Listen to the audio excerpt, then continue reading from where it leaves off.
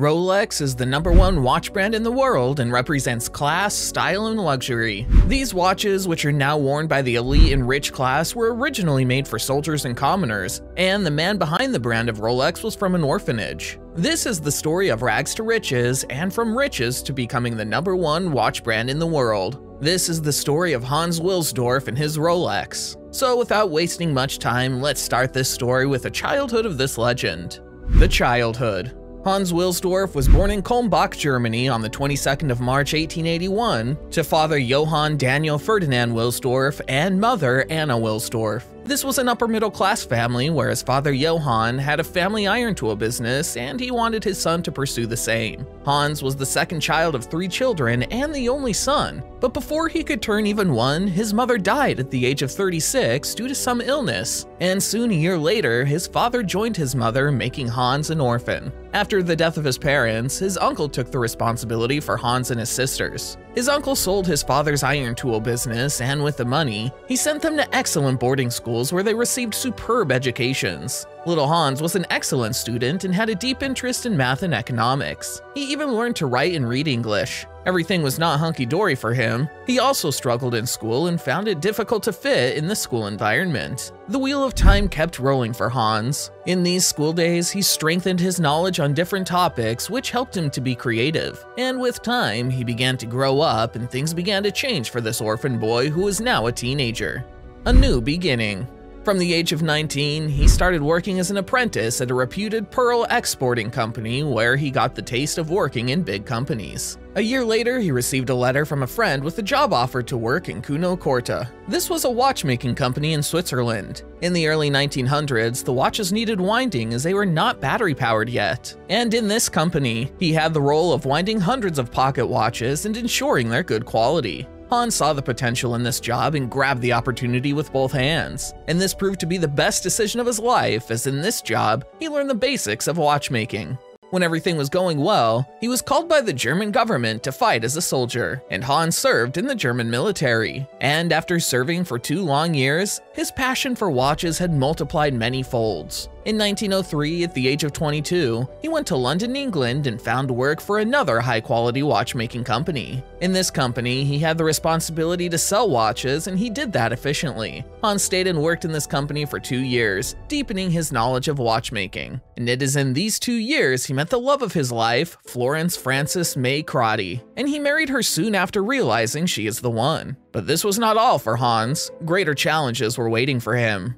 The commitment. In 1904, Hans expressed his desire to make watches to Alfred Davis, who was a businessman with huge capital. He saw a passion in Hans's eyes to make quality watches, and with that, he agreed to invest in this watchmaking company. In 1905, they founded this watch company in London. The duo called it Wilsdorf and Davis Private Limited, which would go on to change the watchmaking business in the world. The company started making pocket watches, and in no time, they opened a branch in Switzerland. But opening a company and producing watches was only the first step in Hans's life, and the genius in him was not happy. He was craving to create something new and marvelous out of watches. In 1905, the men carried only pocket watches. It was more accurate because of the bigger internal parts, but it had a problem. You have to pull it out from the pocket. On the other hand, wristwatches were worn by ladies, and because of their small size, they were not as accurate as pocket watches. Hans wanted to solve this problem. He wanted to create wristwatches which would show accurate time and still be taut enough for rough handling. This pursuit of excellence took Hans to different watchmakers in Europe who made ladies' wristwatches. He committed a few years to understand the details of wristwatches and started crafting his wristwatches for common men and women. Each one would be more precise than the previous one. Soon, people started wearing these watches, which started to reflect on the reputation of the company. And by the end of 1908, Wilsdorf and Davis Private Limited became one of the top watch brands in the United Kingdom. With the increase in popularity and increase in sales of the company, Hans wanted a simple name for the brand, a name which can be pronounced easily and can fit in the watch. After much brainstorming, he found the name and he instantly knew that it was it. And that name was Rolex. And a few days later, he registered the new name in London in 1908. And this name still rules the watch business. But troubles were about to start for Rolex and Hans.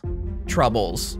It was just 14 days after this company changed its name to Rolex that World War I started and the United Kingdom was part of it. During this time, many wristwatch companies began to shut down, and Rolex, well, it was just growing continuously. But Hans, being of German origin, started getting hate, and on top of that, in 1915, the British government imposed a 33% of customs duty on the companies registered in London. This forced Hans to shift its international headquarters from London to Bienne, Switzerland, and in 1919, Rolex moved its headquarters to Geneva, Switzerland, where it remains to this day. This was not easy for Hans or Rolex, but soon things began to change for Rolex, the company which survived the Great War.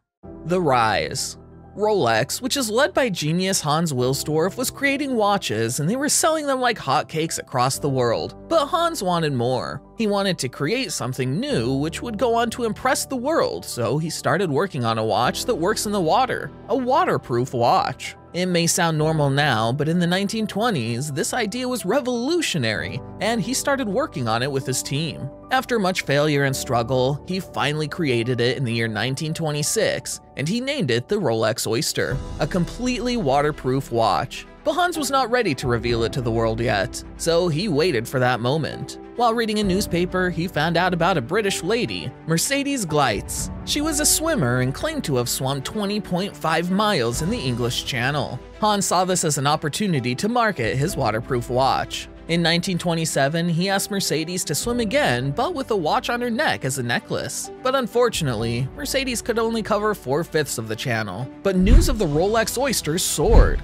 Every newspaper published this event, and Rolex got instant global recognition where people went just crazy about this amazing waterproof watch. Now Rolex was reaching new heights with its popularity, and at such time the founder thought it needed a logo, which would not only represent the brand, but become a symbol of success. Thus came the famous crown logo, which was registered in 1930. Hans didn't stop there. He released one more watch almost 4 years later, and he called it Rolex Perpetual, and it was this watch that brought a revolution in the world of watchmaking. It was a self-winding watch and one of its kind, which captured the watch market single-handedly. And when World War II started, the government started giving these watches to the soldiers as they were cheap, and most importantly, they were accurate. Rule. With World War II started, everyone started developing a hate for Germans, and the founder of Rolex didn't go untouched by it. He was looked down upon for having a German name, and even moving his goods from Switzerland to different parts of Europe became difficult. The man of dedication Hans was, he continued to work on his next watch model. In the last year of the war in 1944, his wife passed away, filling him with grief. But that didn't stop him either. He completed his new watch and presented it before the world, calling it Rolex Datejust. It was an upgrade. This watch not only showed time, but also date, and that too with precision. Legacy. Hans has already become a legend who made impossible things possible with his dedication, and this new watch, Rolex Datejust, just gave wings to Rolex's popularity. But the absence of his wife was too heavy on him. In such grief, he founded Hans Wilsdorf Foundation, and in the same year, he transferred 100% of this ownership to this non-profit foundation. To this day, it owns the Rolex, where much of its profit goes to charity. Rolex released new models, each one being better than the previous one. Like it released Rolex Submarine in 1954, watch for divers. In 1955, Rolex releases Rolex Datejust. This watch even shows the day of the week along with the time. It was July 6, 1960 when Hans took his last breath, leaving behind an empire and legacy that was created with dedication and love for watchmaking. We are sure this dedication of Hans toward his work would inspire generations of humans for centuries and beyond. Thanks for watching the video. Comment down below your favorite part and let us know. Also press the subscribe button and bell icon for regular updates.